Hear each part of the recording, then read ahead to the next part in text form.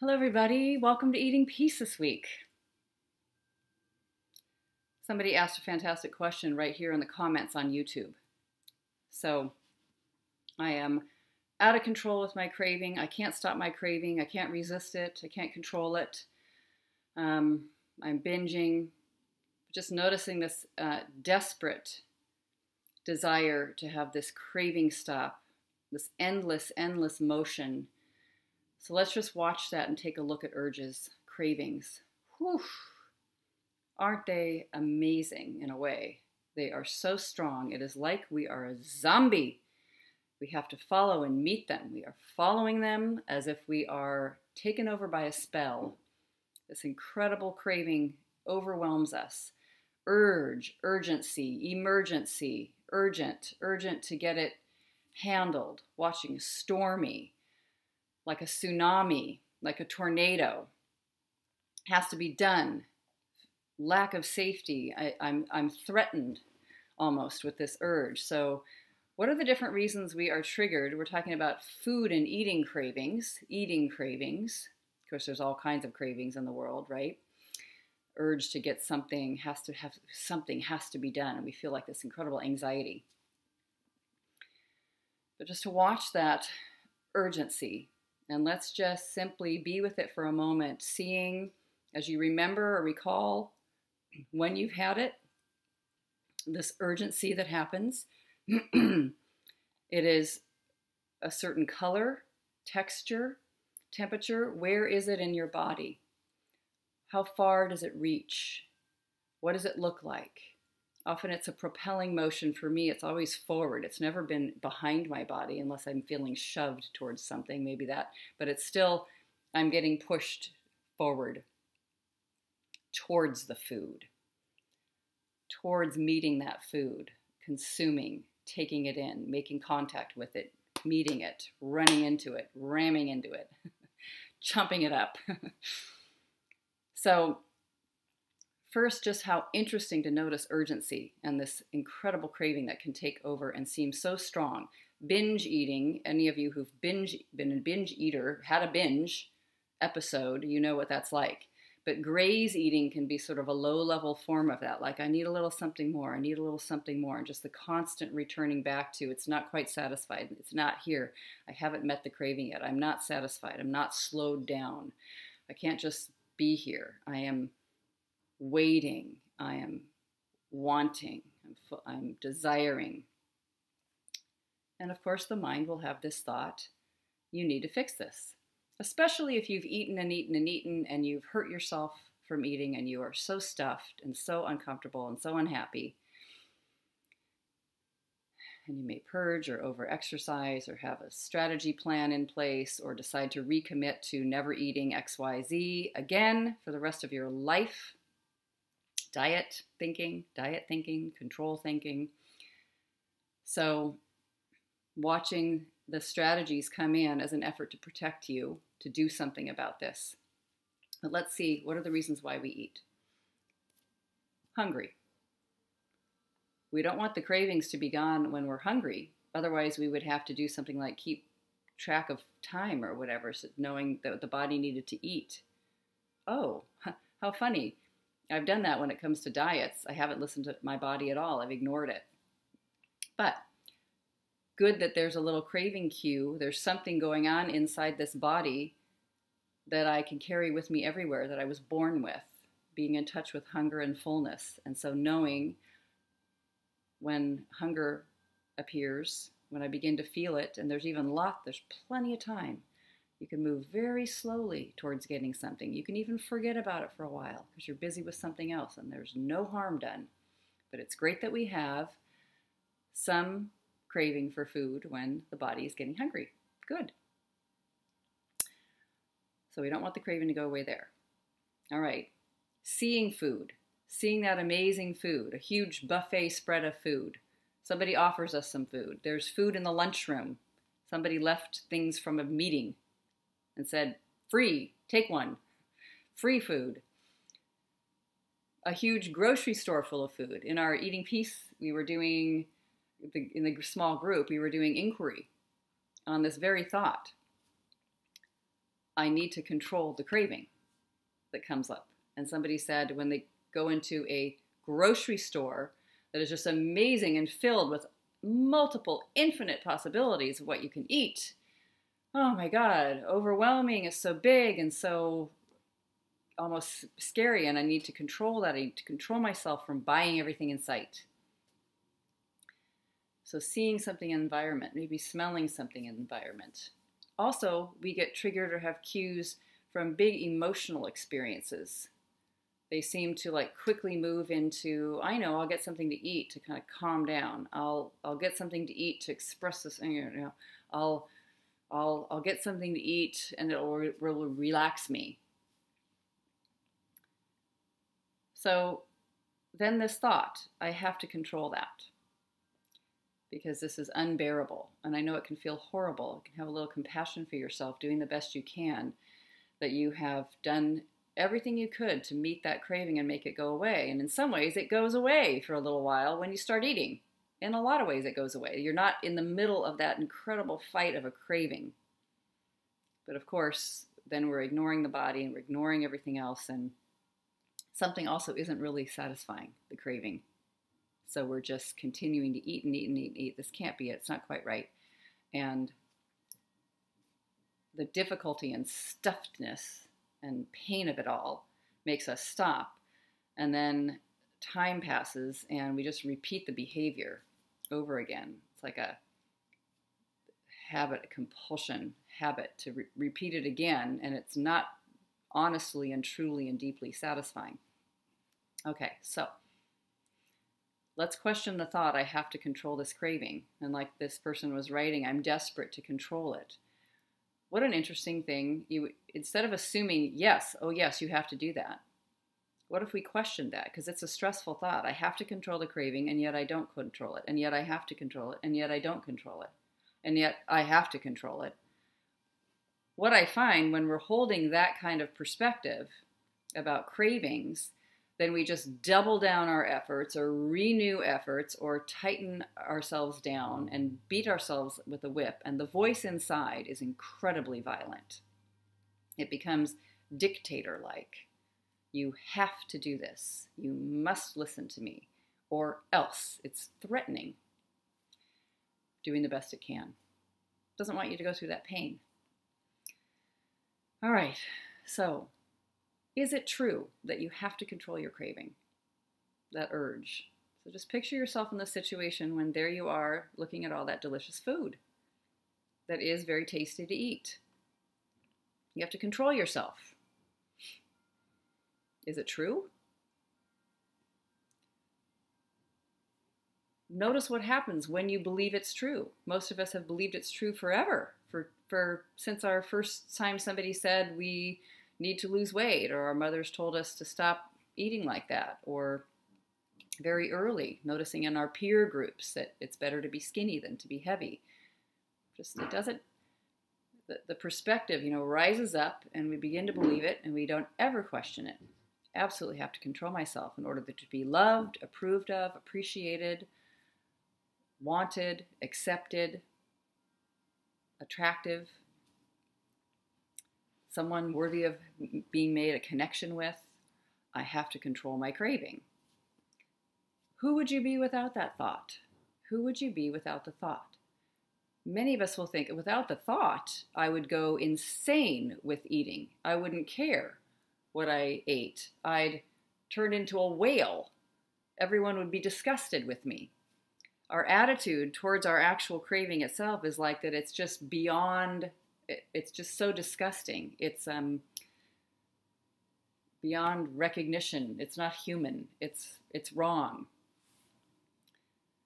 I notice all those kinds of ideas only come in when I believe the craving is bad.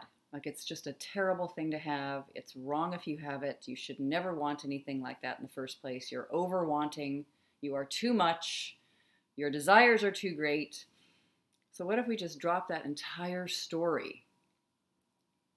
There's this craving that exists. Oh, it's terrible and I have to control it.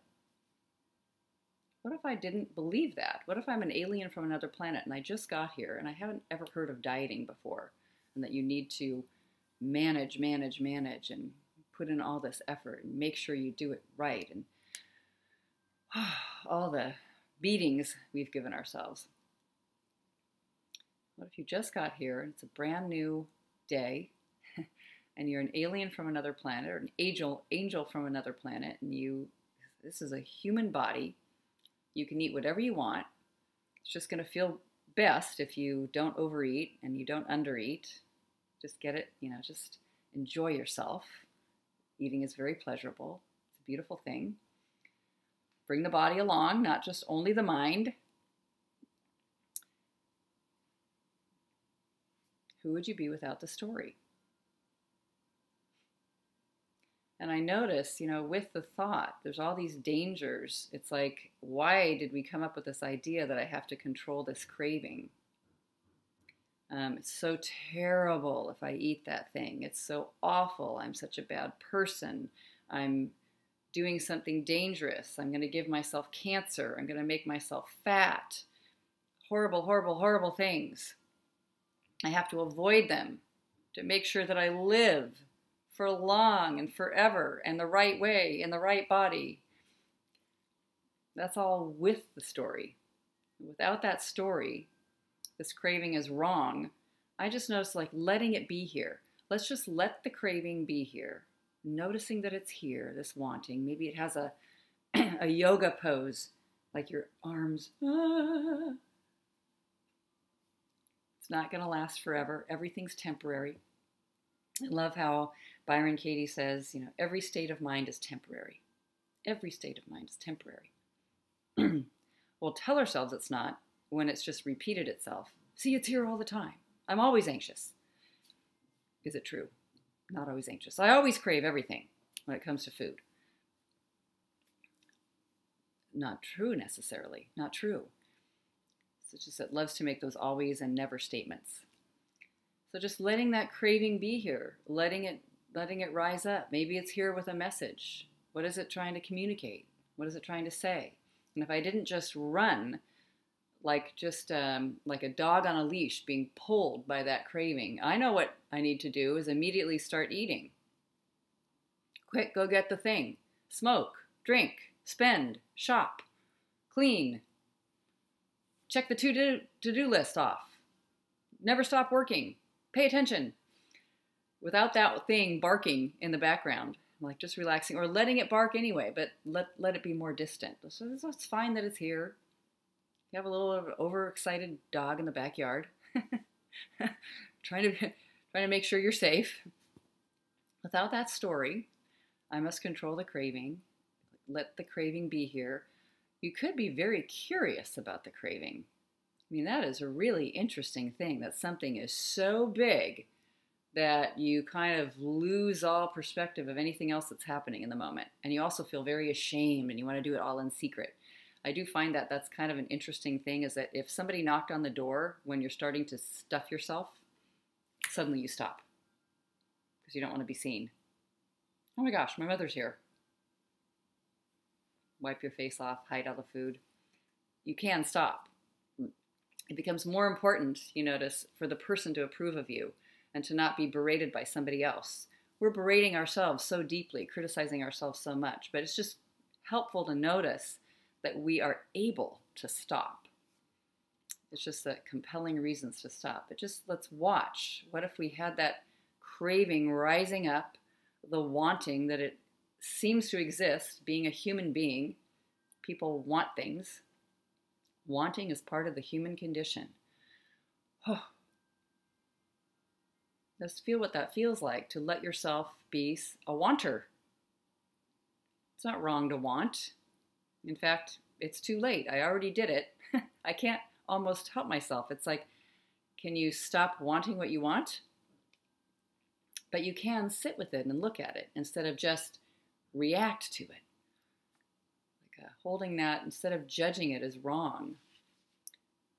Sometimes we'll feel like it's almost a moral issue, or this wanting that we've done with food and eating. It's like we're bad, and we're bad in the eyes of God and bad in the eyes of the human condition and terrible people, morally wrong, morally bad. And just to notice, what if that was not actually true, but maybe there's something off or something I'm avoiding or not seeing, not looking at, just noticing, letting the thing rise up and be here and shake me up a little. Can I make it out alive if I don't respond to the craving instantly? So let's just see what it's like and what message does it have. If it had a voice, if it was its own little person and a little entity that could talk, what has it got to say? Let's listen to it. Because often we'll be like, I need to control it. I need to shut it down and put it in prison and lock it away and bury the key forever. And of course, we always know that little being is in there, that little craving, way down there in the prison, way down low. And it could come out any minute. Can't seem to destroy it. So why don't we just let it come out right out in the open and have a conversation with it? Talk to it. What are you saying? Just see what it has to say about life. And it might be that it's very funny and it's not actually all true.